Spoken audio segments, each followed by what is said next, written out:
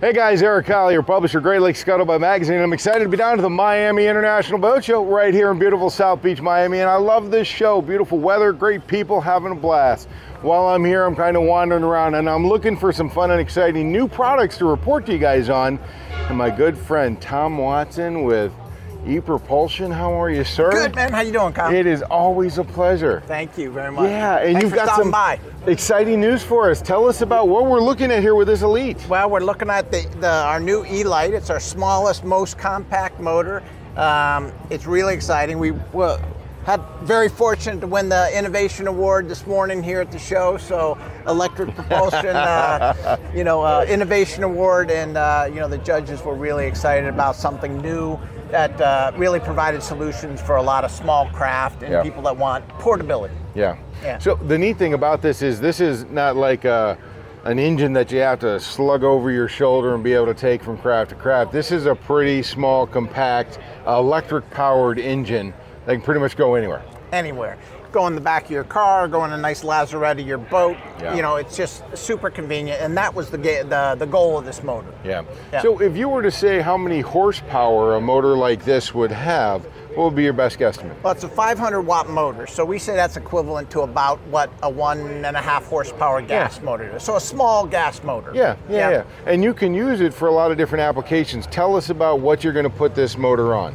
Well, right now you're seeing it on a stand-up, stand-up fishing paddleboard. Right. Perfect application for this. Both lightweight products. Portability is important. Yeah. Inflatable, small inflatable boats. 8 to 9 to 10 foot would be a great source for. Some of those people might have a 10-foot boat, and maybe they're going to have a 10 or a 15 horsepower motor on it. Yeah. But that's a lot if they're putting a gas motor on and off.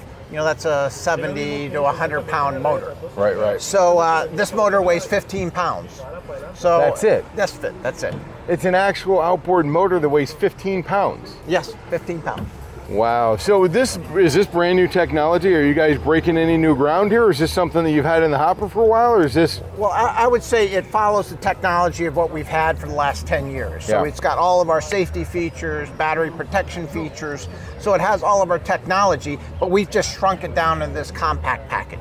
Yeah, I love that. So you feel it when you give the throttle. The gentleman behind is giving a little throttle. You feel the torque on this. So it's not one of those things where it has to rev up. It's just your go.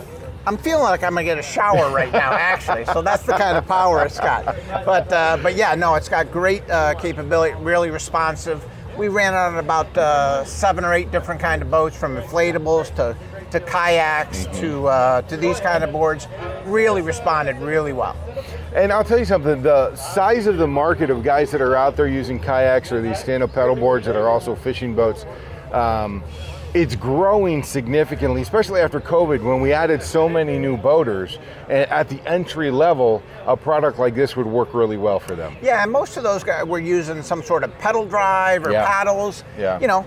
Maybe some of them found out that's a lot of work, but they still want to be on the water. Yeah. So this is a great solution. On a lot of the kayaks, they have brackets that can go on them, so you can put a little motor on them. Certainly on the inflatables, it can do the same thing. But, it's just a beautiful bit of kit, and it's super quiet. Show me how that comes out of there. Or would you do it on this? Yeah, I think I'll do it on this one, because we've got a protective cover on this one, but super easy. So it's got a release button on the side. You just push that, and you lift it off. So and that's you're it. done. And you're done. Rack can stay on the vessel. Right. It's got a little multiple position handle. You kick it. Try that. I love it. Oh, that's light. That's really light. That's why it's called the E-Lite. That is absolutely fantastic. I'll let you put it back on to show the easy use of putting it back on as well. Tilt it up, slides onto a pin, and you're done. Now it's locked on. Fantastic. Yeah, tilt mechanism, tilts up. Really some of the best our engineers in our constant development have come up with. So everything is right inside of here. Everything's the battery, the motor, everything. Everything's included. Okay, so tell me, how long is this going to last while I'm out there on the water? I know it depends on how much throttle I give it.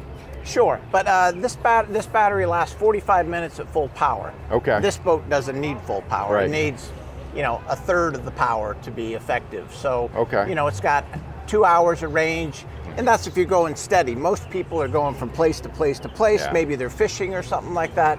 So the you know, it's going to give you all day if you're just doing some fishing in a lake or a river.